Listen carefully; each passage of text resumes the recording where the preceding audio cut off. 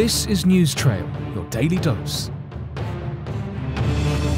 Hi, thanks for connecting with News Trail this Wednesday, 5th May 2021. I am Adetola Kayode. You're welcome.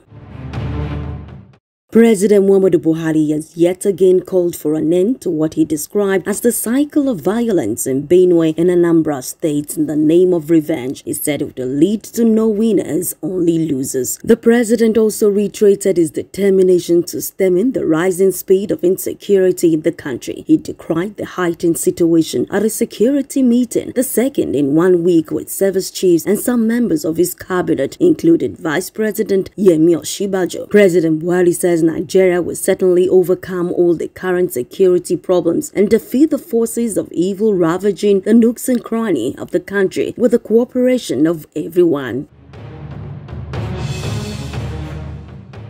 The Lagos State government has established a prima facie case against Nollywood actor Olanrewaju Omeyinka, popularly known as Baba Ijesha, for sexually assaulting a minor, amongst other crimes. He may face life imprisonment. In a statement, Commissioner for Justice and Attorney General Muyosoro Onigbanjo SEN highlighted the State Directorate of Public Prosecution's recommended 5 charges after due consideration of the case file facts. The charges include 7 years imprisonment for indecent treatment of a child, defilement punishable by life imprisonment, attempted sexual assault 14 years, and sexual assault punishable by 3 years. The testman was recently caught on tape assaulting a minor and later confessing to the crime and pleading for forgiveness.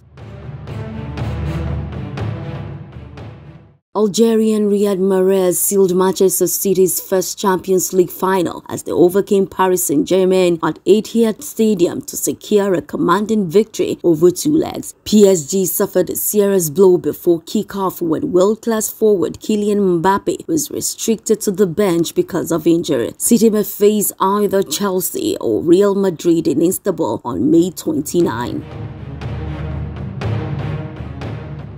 The United States is set to roll out vaccine shots for 12 to 15-year-olds and get up to 70% adults vaccinated before July 4. This is part of President Joe Biden's new goal, including having 160 million adults fully vaccinated by Independence Day. The target is well within reach as 105 million have already had COVID-19 jabs, and U.S. is vaccinating nearly 1 million adults per day. But the vaccination rate is half of what it was just 3 weeks ago. Mr. Biden said his administration is working to win over doubters about the shots. And that's it on News Trail for today. Many thanks for connecting. Please do not forget to like, comment, share, and subscribe to my YouTube channel Adetola Kayode. And always do good. It will only come back to you. Tomorrow is another day. Make it a date with News Trail. Ciao.